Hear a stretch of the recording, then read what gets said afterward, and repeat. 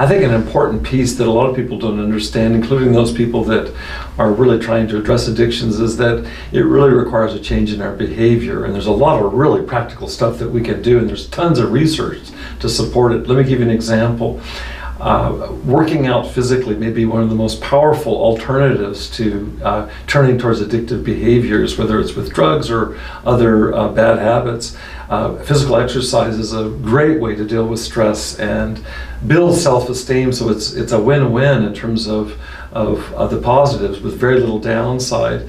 Another thing that people don't think about is just what we eat and how our sleep is. Those kinds of things really matter when it comes to managing addictive behaviors. We can really take charge by developing good habits, and it takes a while to develop those, but the results, the proof of the pudding is in the tasting. The results are so positive.